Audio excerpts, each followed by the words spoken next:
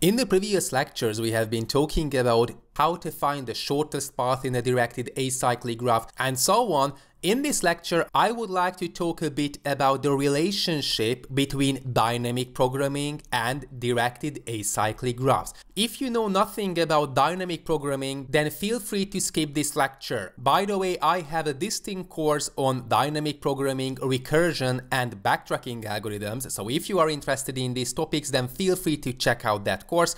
Anyways, so in this lecture, we are going to talk about what is the relationship between dynamic programming and directed acyclic graphs. So first of all, let's talk a bit about dynamic programming.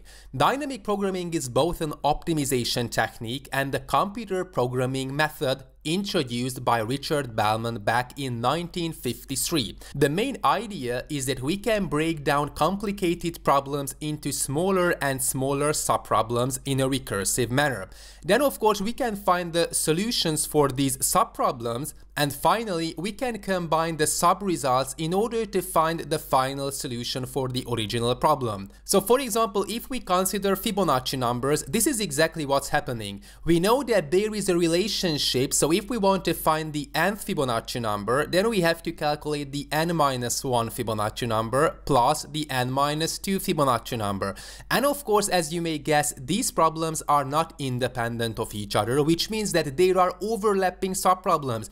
If we want to calculate the Fibonacci number n-2, then of course we have to calculate Fibonacci number n-3 and Fibonacci number n-4. And if we consider the colors, you can see that we keep calculating the same problem over and over again. So we can come to the conclusion that we can use dynamic programming if the problem has a so-called optimal substructure. So what does it mean? That if an optimal solution can be constructed from optimal subsolutions for the subproblems, and of course the Bellman equation is going to define the relationship between the subresults and the final result. Anyways, I don't want to talk a lot about dynamic programming. What's crucial that we can use dynamic programming if there are overlapping subproblems. So if we consider calculating the nth Fibonacci number, then if we use the naive approach with recursion, then we are going to calculate the same subproblems over and over again. And with the help of dynamic programming, we are going to eliminate these multiple operations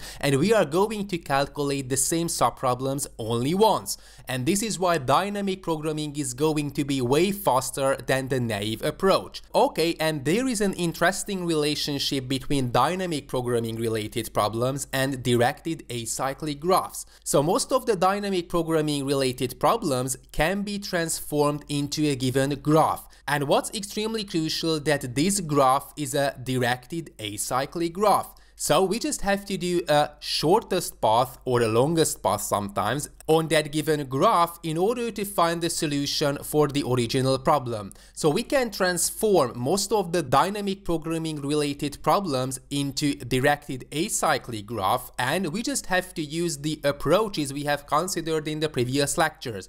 So for example, an interesting problem is the longest increasing subsequence problem. This is a typical problem that can be solved with dynamic programming. So if we have an A array with integers 6, 2, 8, 4, 5, and 7, just for demonstration purposes, of course there may be any integers we like. Okay, and the problem is that we want to find the longest increasing subsequence. What does it mean? In this example, the longest increasing subsequence is 2, 4, 5, and 7. Because of course we have to make sure that in the longest increasing subsequence, the actual item is always smaller than the previous items. So for example, if we have 6, 2, it is not going to be a valid solution because 6 is greater than 2.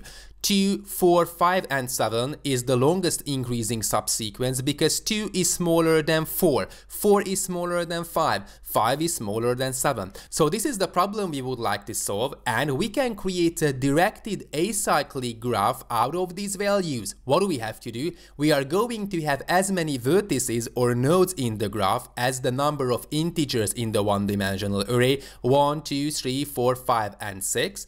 And there is a directed edge from from node I to node j if the ith item is smaller than the jth item. Okay, so if we have the integers like this, then we can construct a directed acyclic graph, and this is going to be the graph itself. We have an empty root node, and as you can see, we have to consider the items 6, 2, 4, and 5. You may pose the question why? Because there is a directed edge from node I to node j if ai is smaller than aj. So for example, 6 is smaller than 7, or 6 is smaller than 8, so 6 is going to be an item in the first layer. Then we have 2, you may pose the question why? Because 2 is smaller than 8, 4, 5, and 7. Then we have 4 and 5, you may pose the question why? Because 4 is smaller than 5 and 7. We have 5 because 5 is smaller than 7. So this is how we can construct the directed acyclic graph. And by the way, sorry for that, I made a mistake, because here, as far as 2 is concerned, of course 2 is smaller than 8, 4, 5, and 7. So as far as the children of 2 is concerned,